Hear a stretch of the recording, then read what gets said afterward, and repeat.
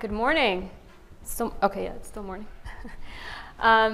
So hopefully some of you guys were here for Don's talk, because I think that was a really nice introduction, macro level, to IoT. I'm going to overlap a little bit with his talk, but we're going to dive in straight to the micro level of LoRa and LoRaWAN and what the use cases are for that application, and of course IoT platforms.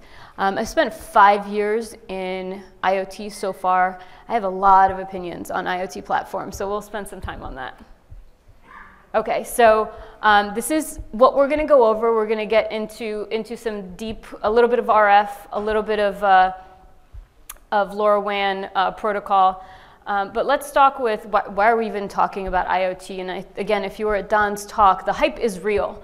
And I have my own curve listed here. So Don had the 2011. This is the 2018 curve. And notice that we've progressed over here at the peak of inflated expectations for IoT, where you get connected salt shakers. But we are well on our way down this lovely slope into the trough of disillusionment, probably where that poor lock company finds themselves today. So there are a lot of companies investing in IoT, whether or not they call it that. So KPMG has done a study recently of 750 technology leaders, and their top 3 things that will change their business are robotics, AI, and IoT at the very top. So it's interesting to see that they think that this will have the greatest business transformation and drive the greatest benefit to life, society, and the environment.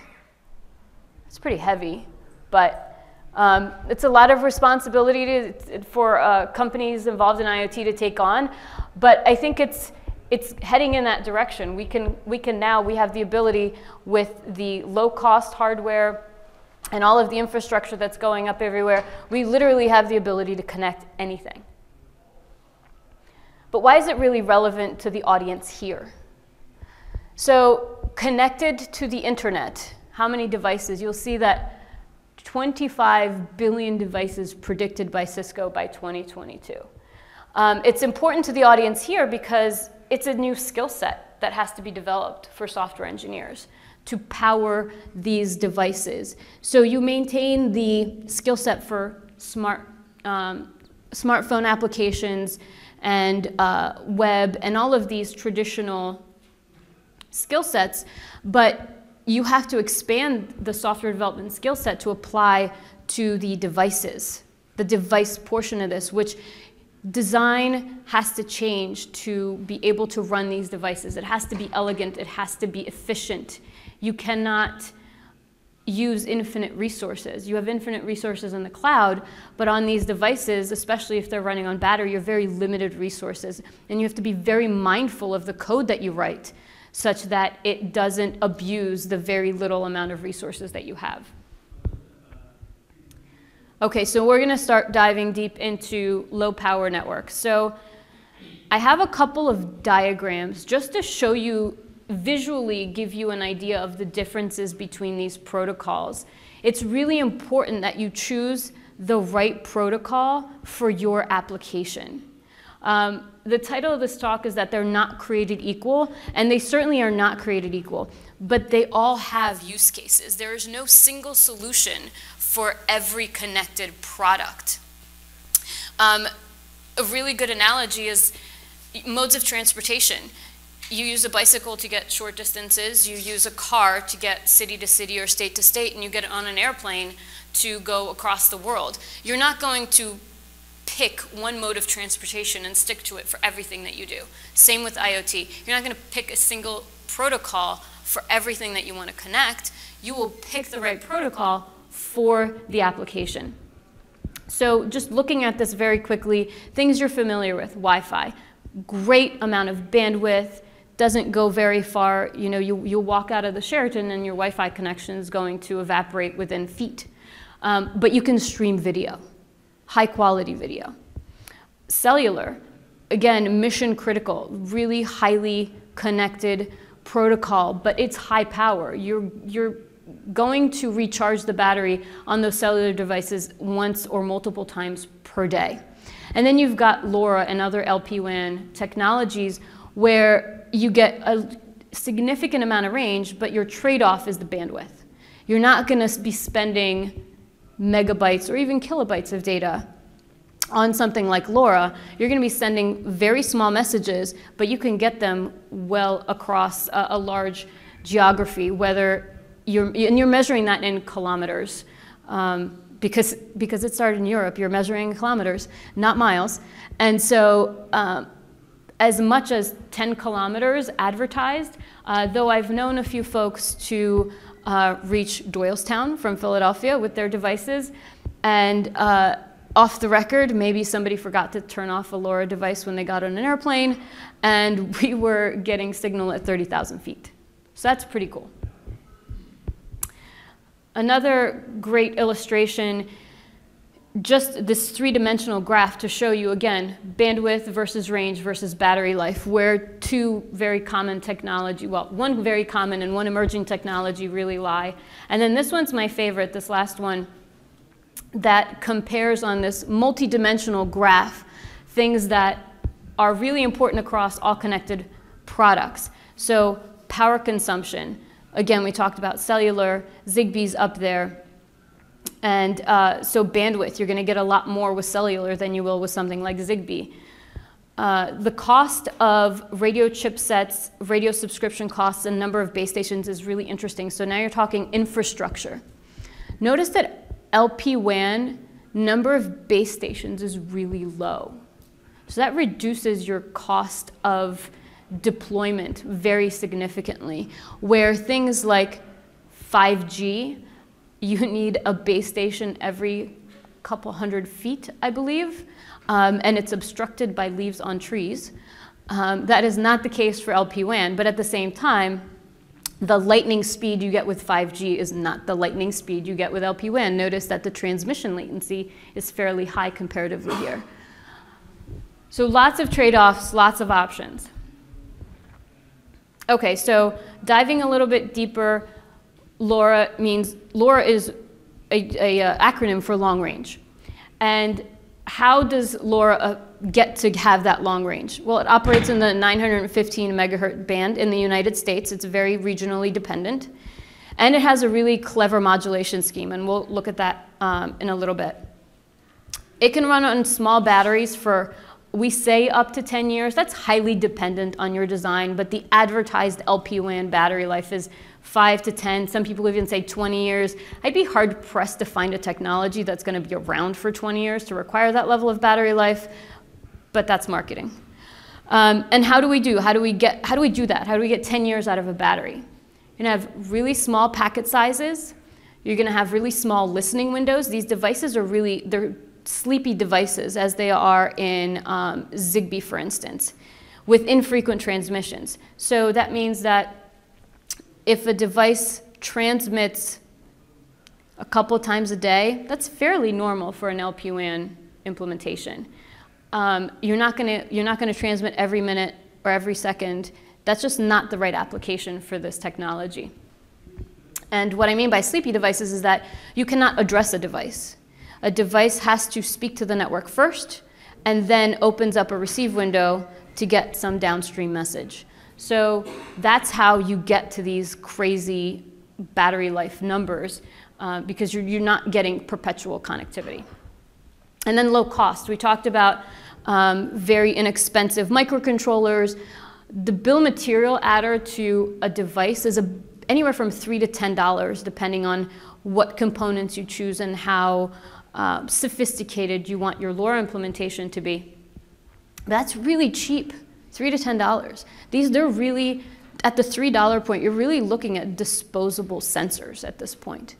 And what we also talked about, again, just keep in mind, a lightweight protocol. So the infrastructure is going to be really inexpensive, comparatively speaking, to something like cellular.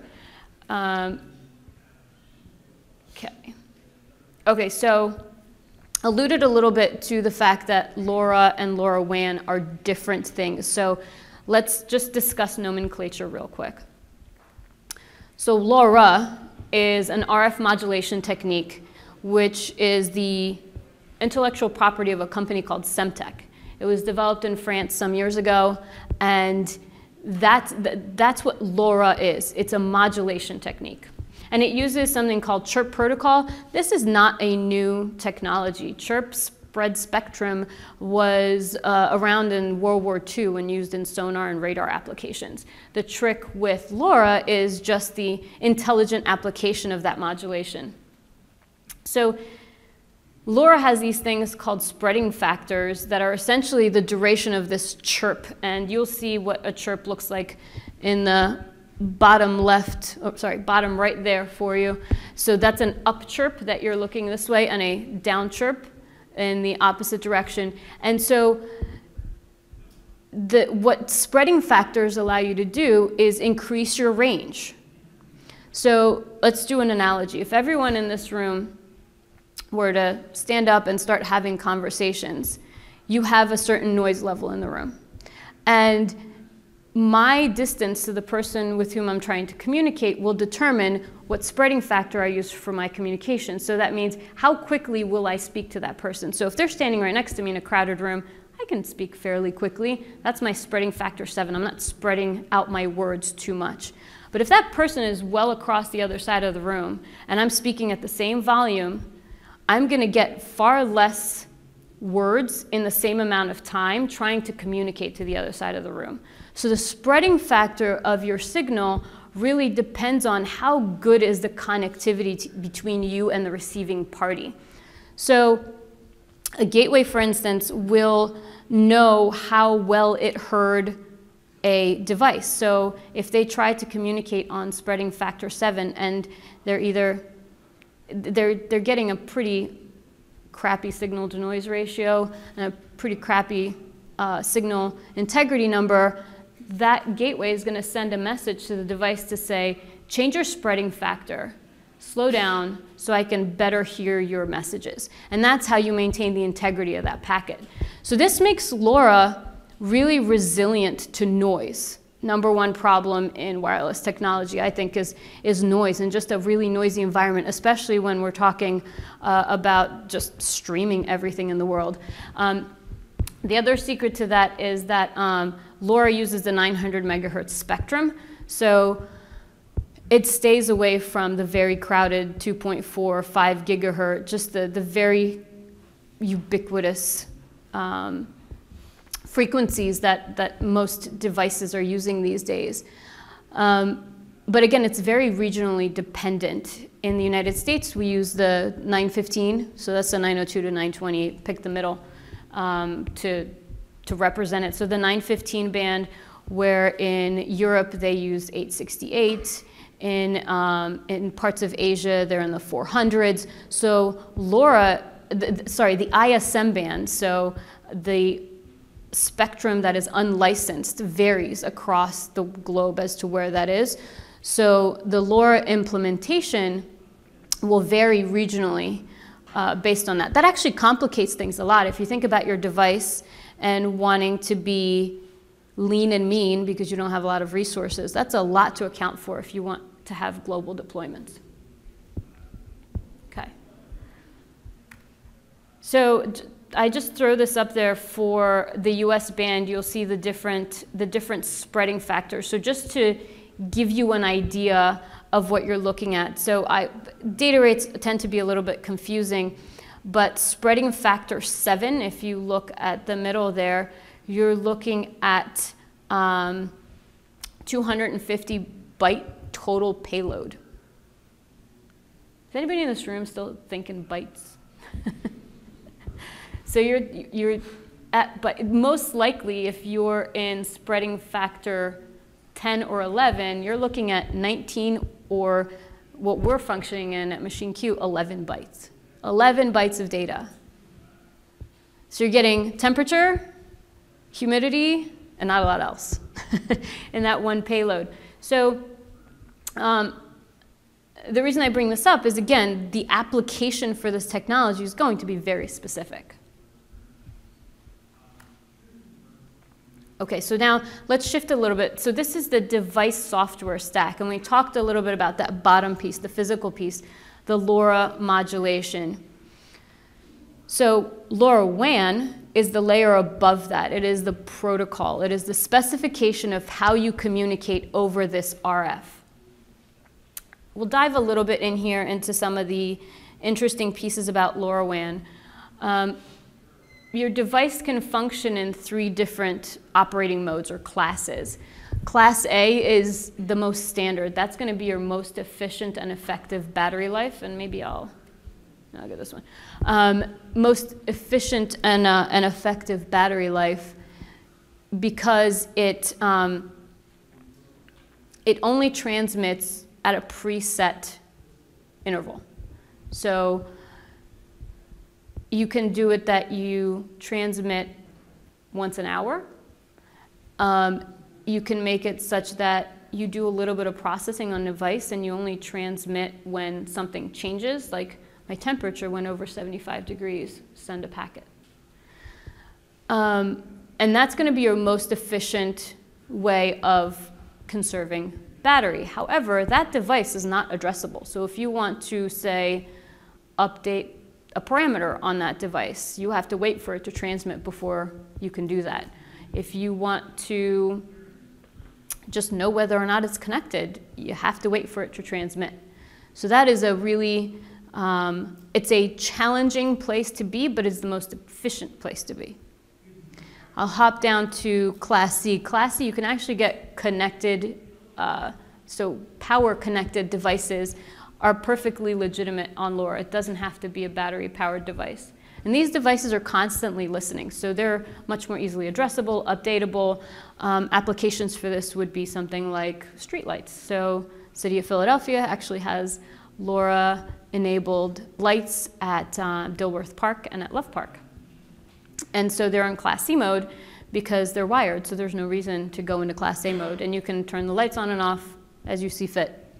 And the reason that LoRa is a really good application for that is that you can cover the entire city with just a handful of gateways. And in fact, there's one on top of Comcast Center.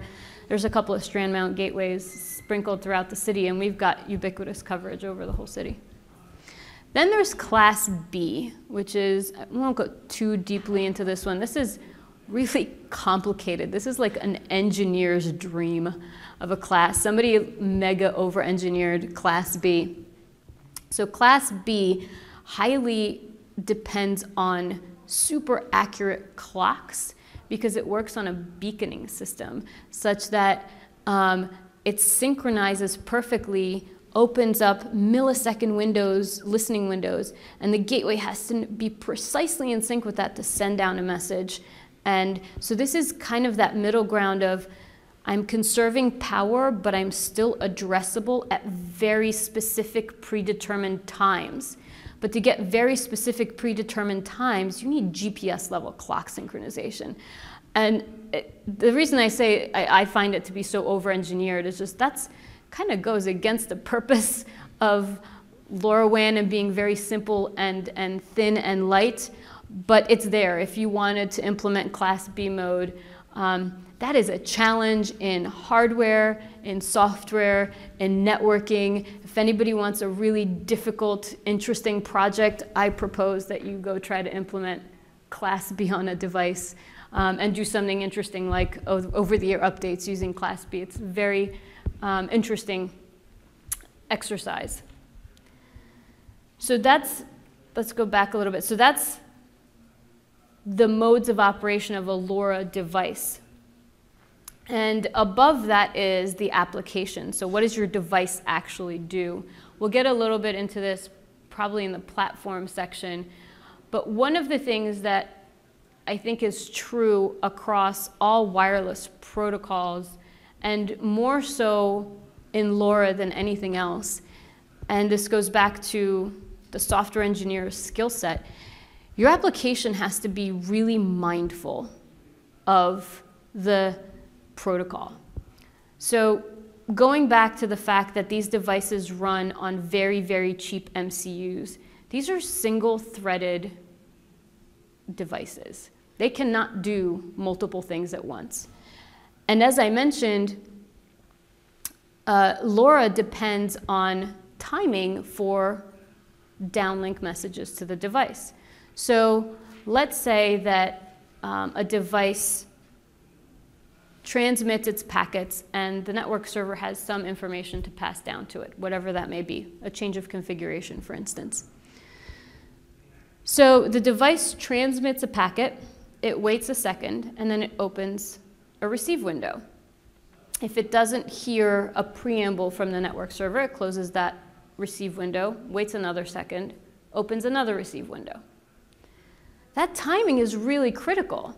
This MCU is sitting there counting 0 to 60, opens a window, counts for how long that window is open, closes the window, counts how long to wait to the next window.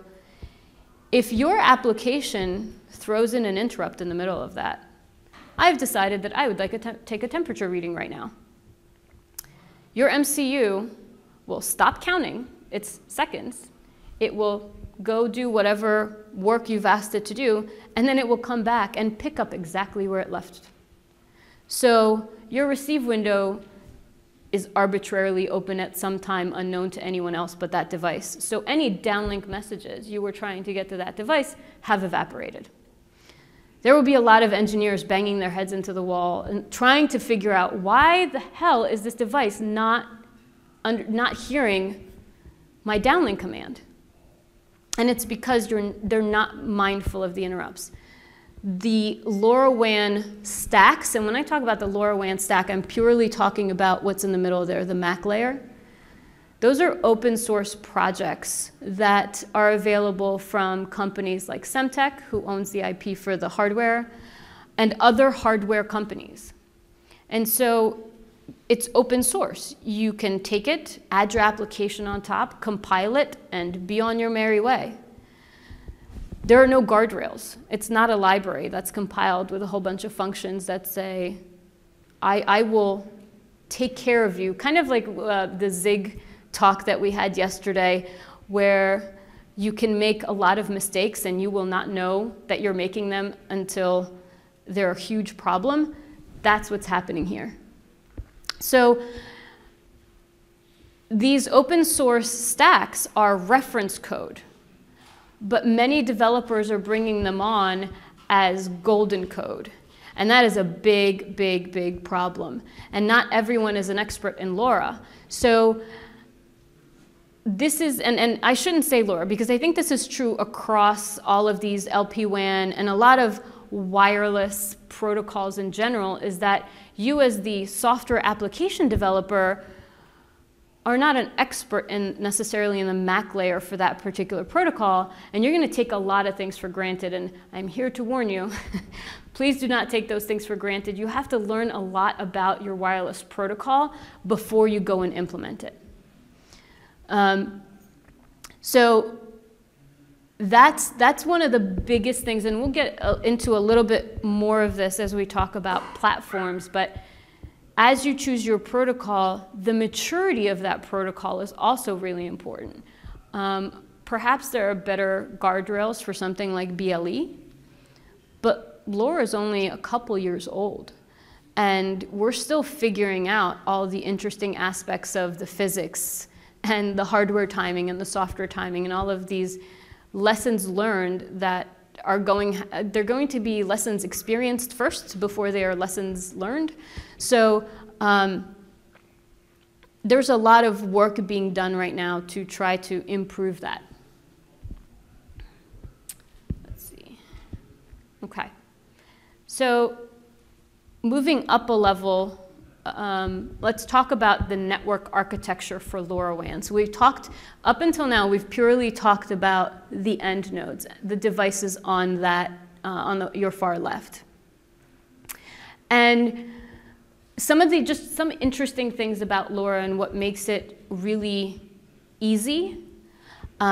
We've talked about some things that make it complex, but let's talk about what makes it easy. There's no pairing process for devices.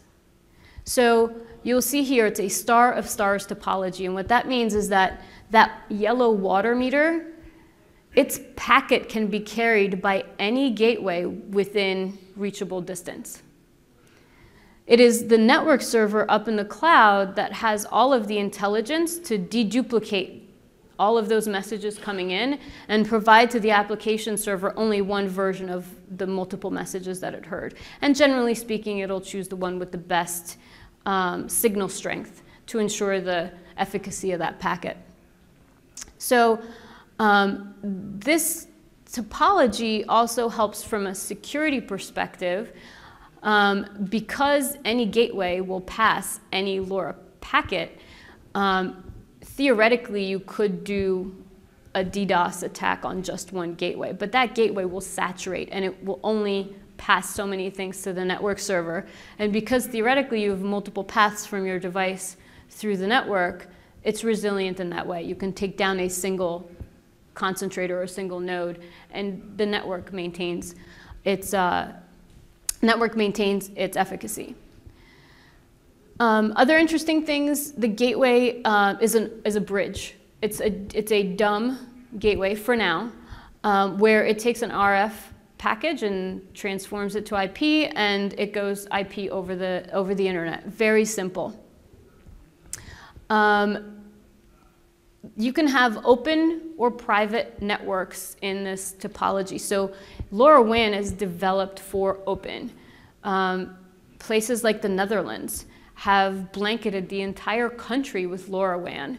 And so there's little to no cost for a solution provider like Sensoterra, who is an interesting company like Teralytic that does soil moisture detection. And so if they want to deploy their sensors to a farm in the Netherlands, they've got ubiquitous coverage. That is a public network. You can deploy LoRaWAN in a private setting as well. Right now, there are available gateways that can run the network server on the gateway itself. It's gonna be a little bit more of an expensive proposition from your personal perspective. That's a private LoRa network.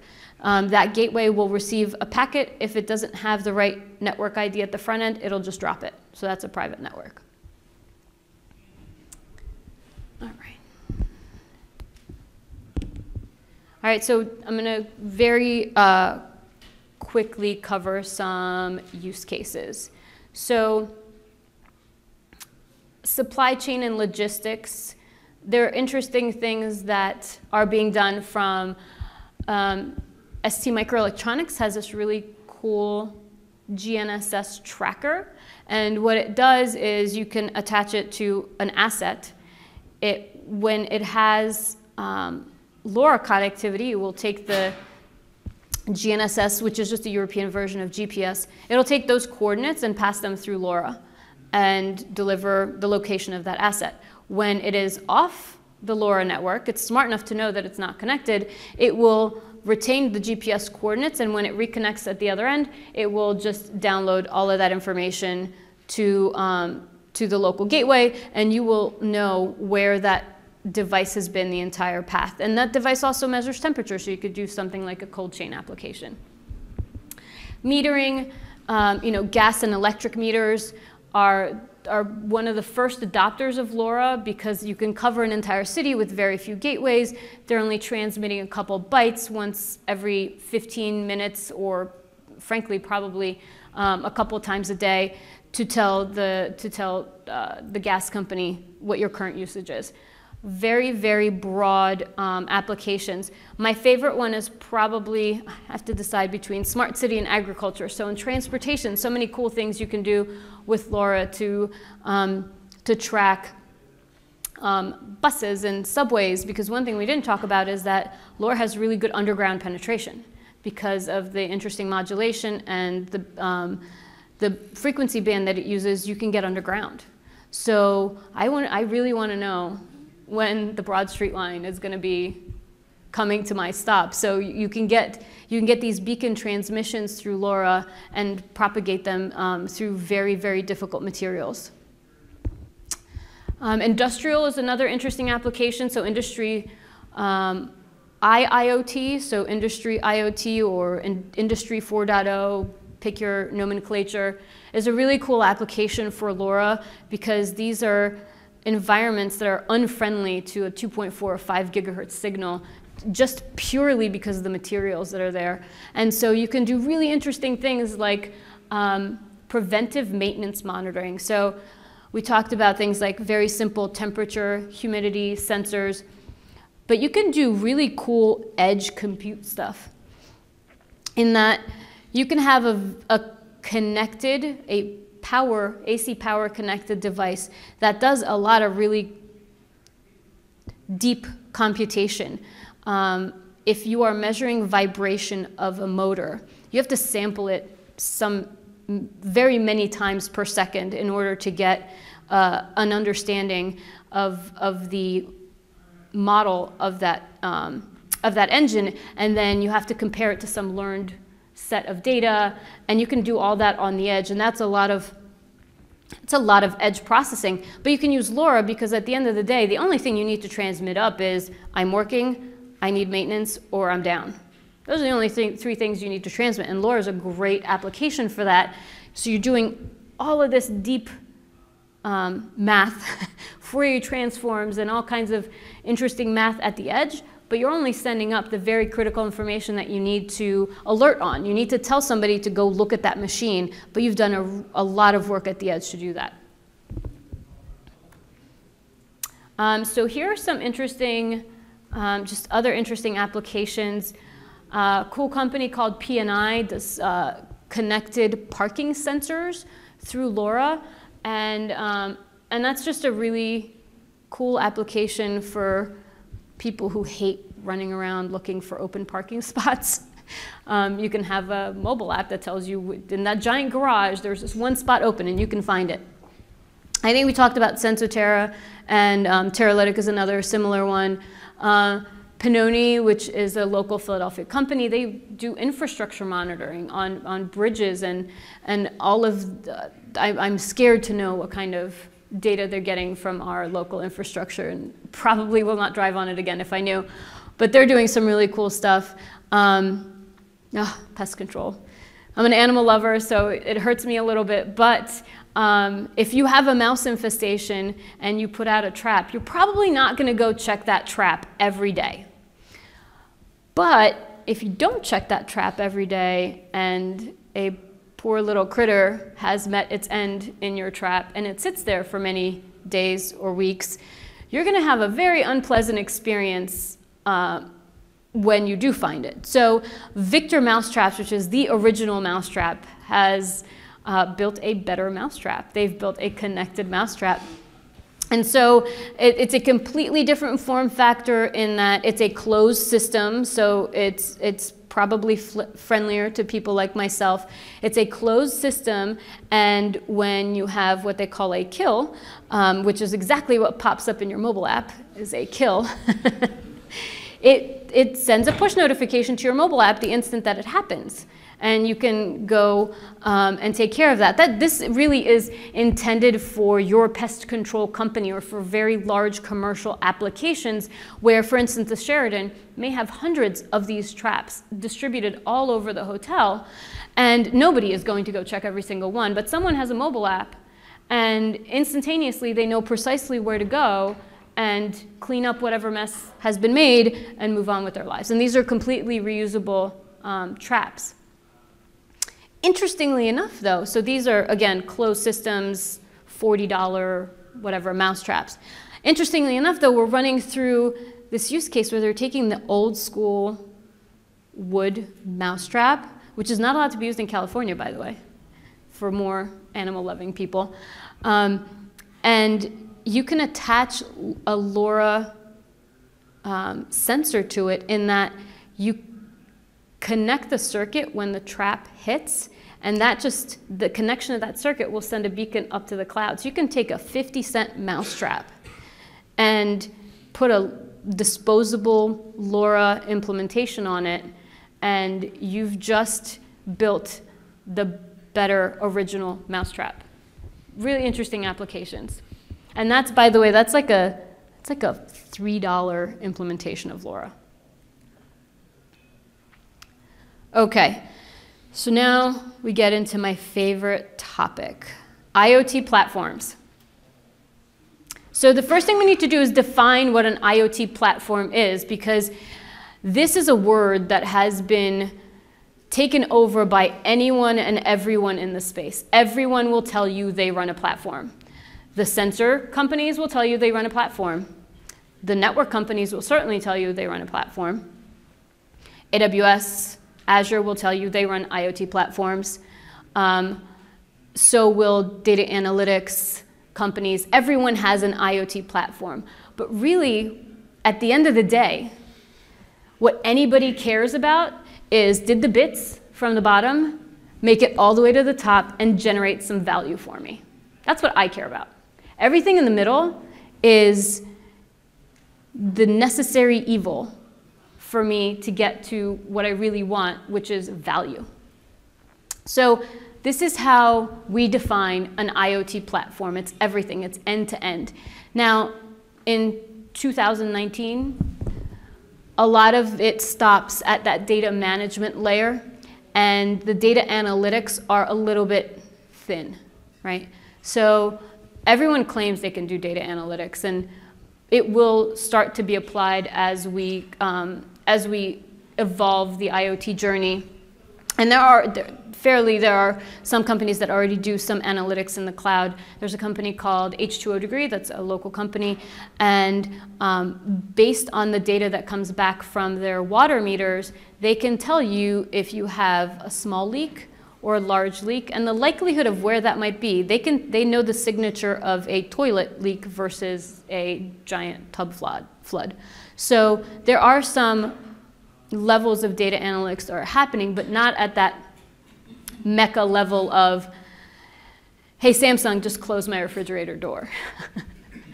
Perhaps that's the automated action that is just now starting to take it. And I think this is why perhaps we're rolling down in that trough of disillusionment, because people are realizing that having your lights turn on and off is really cool for like a week.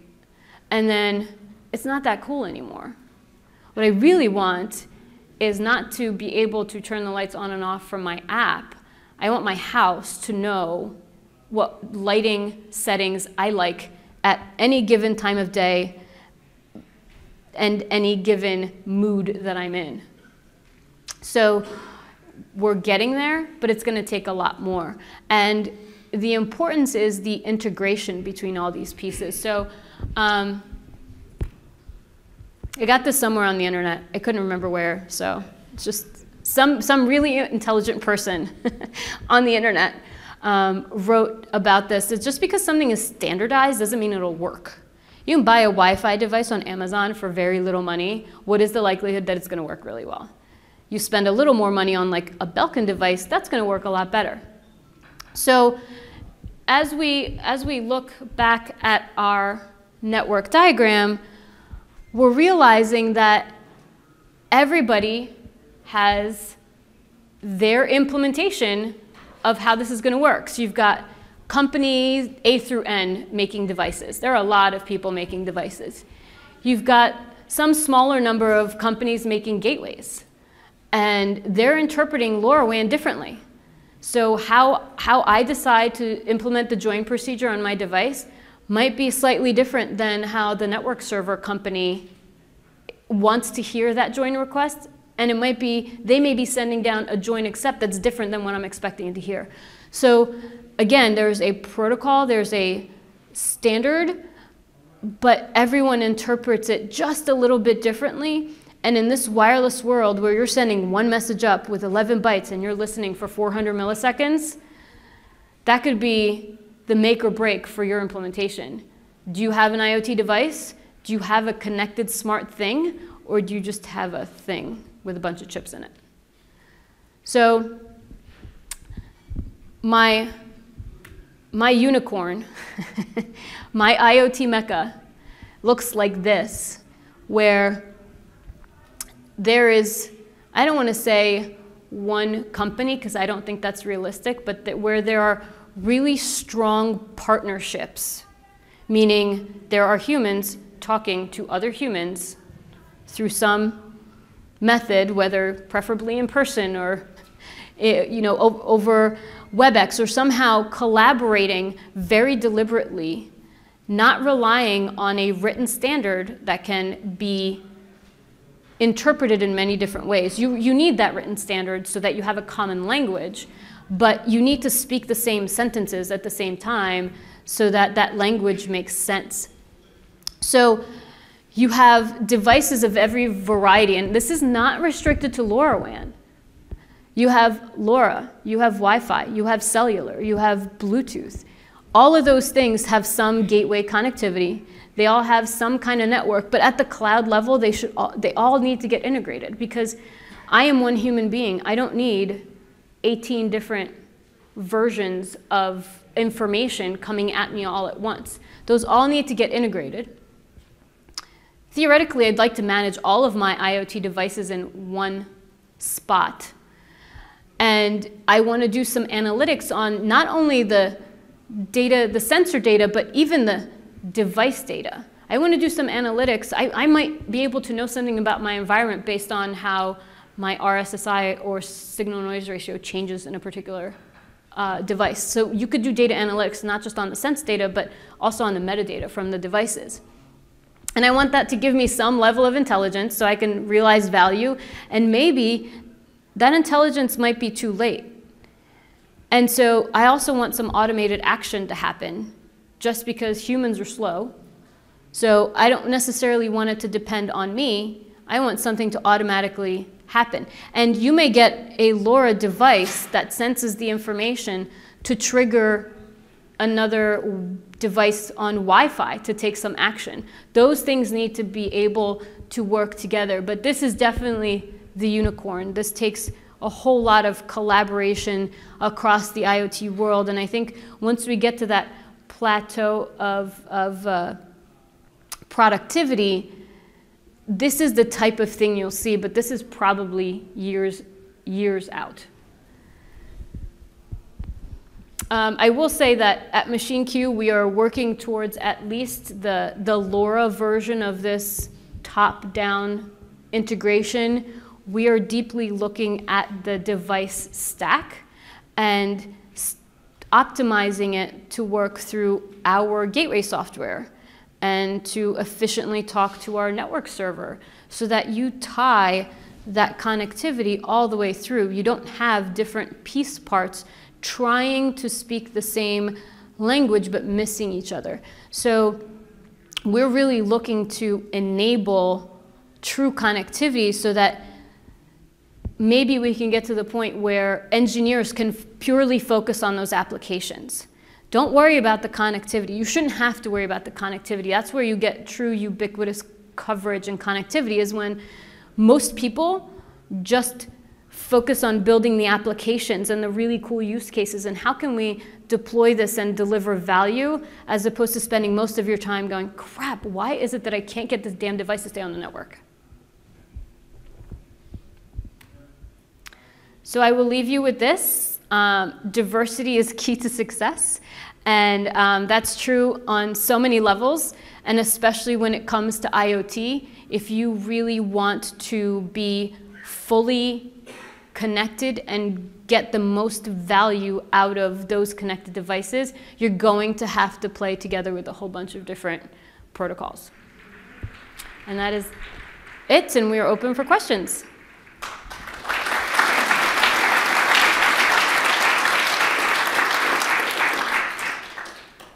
All right, let's see. Here we are. All right. Okay, what are the things required to set up basic $3 LoRa-based device? So a couple of ways that you can implement LoRa from a hardware perspective right now. There are companies like Murata that offer a module. And it is just about everything you need to equip your device with LoRa, with the exception of the antenna. So you just add an antenna, and that, at really large scale numbers, that will run you about $7. If you want to get down to the $3 mark, that's going to be a chip down design, and there's a bunch of reference designs out there, Semtech having one of them. The really super low cost is a transmit only device, which makes me really nervous because then you never know whether or not you're on the network. But this is a transmit-only device, is something like the mousetrap that we talked about. So for $3, a device wakes up, sends a message into the ether, and hopes really hard that it makes it to where it needs to be. But that's all it does. So that's why you get a $3 device. So again, feel free to reach out to me, but that's called the ultra low power design.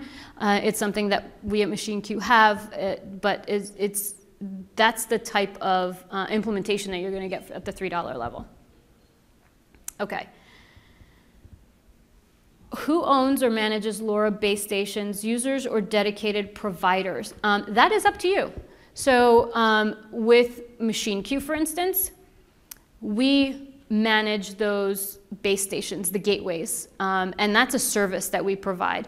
You have full visibility in that network. So when you log into our MQ Central account, in your account, you will see the health of all of your gateways, and you will see the transmissions from all of your devices. So you can manage it in that respect. But you can, if you go to a company like TTN and Multitech, you're pretty much on your own. So you manage those by yourself. Those are great starters. Even though I think it's awesome to get started on MachineQ, we offer a ton of help and services. But if you're going to go full up production, if you're going to do a real deployment, worrying about base stations is going to eat up whatever profit you'll ever make in your in your company. So you'd probably want to work with a provider to deploy your network. But you can manage your own base stations. I should say, within MachineQ, you own your gateways. So if you want to deploy to a remote location, you fully own those gateways, and you can manage them yourself. Okay. What difficulties have you run into with sampling data and filtering that data before sending the small, crucial data using LoRa? That's a better question for a device developer. But I will tell you that the biggest difficulties that we've found is having sufficient hardware resources on a device and managing those appropriately. It's not really the difficulty of the application, like how hard is the math to do, but are you coexisting with your wireless protocol correctly? Those I think are the hardest pieces. Let's see. How did you get started in IoT? I was looking for a job in Philadelphia. I didn't know Comcast was a technology company, and then I met a few people, and I started working at Xfinity Home, and I landed in IoT, and I've been in love with it ever since. Let's see. Can a system have many types of network protocols in it? Depends. Again, what do you mean by system necessarily? So can an IoT deployment have many protocols in it? Yes, absolutely. It's a matter of the very top end, the applications that are receiving that data, are those integrated? You'll be hard pressed to find fully integrated applications today where it will take your Wi-Fi, LoRa, whatever other data, and integrate it all at once. Something like Azure IoT Hub has the ability to ingest whatever kind of data you give it, and you can take and store that data in a database, and everything's fine, but what you'll find is that it's not normalized. So the temperature and humidity data you get off of your Zigbee device might be different than the temperature and data you get off of your LoRa device. And frankly, that could happen across LoRa devices. What we're working to do is normalize that data. So in my unicorn slide, normalization is one of those things. So when a device sends you temperature, it is always, for instance, degrees C with 2 decimal point precision, as opposed to whatever that manufacturer decided that their temperature was going to be measured in, and then you get this mismatch of data that you can't really do anything with. But to answer the question very plainly, I hope that we get to a point where a system can have any kind of protocol you want in it. Let's see. LoRa uses unlicensed frequencies. Is there one that uses licensed frequencies, perhaps to help with global deployment? Even licensed frequencies are not consistent across the world. I mean, probably cellular is the closest I'd come, because the cellular companies try to take care of that for you.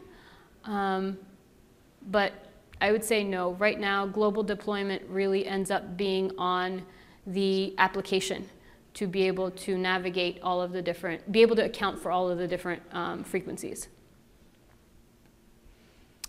What types of projects do your software engineers work on at MachineQ? Oh my gosh, so many.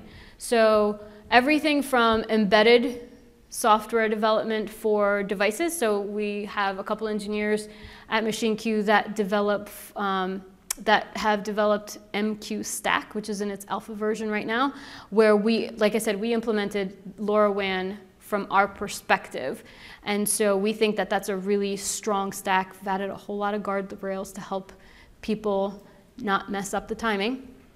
And we've got folks working on gateway software and back-end infrastructure and middleware and front end. So pretty much almost any level of development you want to do, we have at MachineQ.